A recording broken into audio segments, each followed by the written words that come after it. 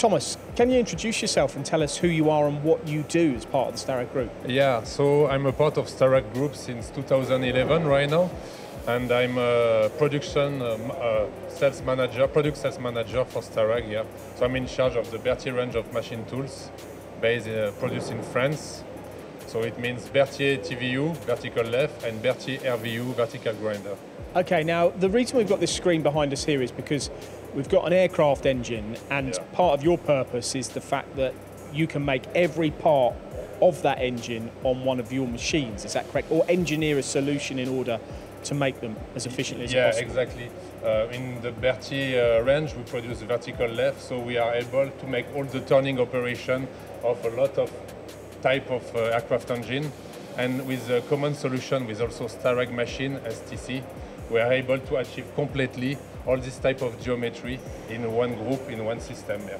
And what are the challenges that you would face on some of these parts on an engine? Because they're pretty tricky parts, aren't they? They've got to be right. Yeah, exactly. First things is the material is really hard material, really tough to cut, really strong.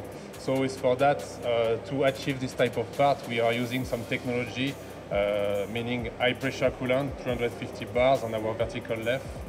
So it's that we use to cut this material. Yeah. Okay, and is there anything else as well? Because there's lots of operations and lots of features. As you can see, there is also some operation by milling, like 5-axis milling. It's for that we have the chance inside the Starrag Group to have both technology, vertical lathe and machining center. And on the machining center, you can achieve all the complex 5-axis milling, also like the slot on the turbine disc. We achieve by milling, And what is the most challenging part when you take an engine like this? You've obviously been involved in this since 2011. I want to say most is all, but if we speak about the fan disc also, it's quite tricky. Why is that tricky? What's the trick? Because as you can see, there is first this tough part, hard material, but after you will have all the slotting to do around the part. You have the power skiving, you have to raise that. So you have really a lot of feature to achieve at the end. And it's not just aerospace though, is it as well? We're talking about aero engines, but it's broader. Yeah.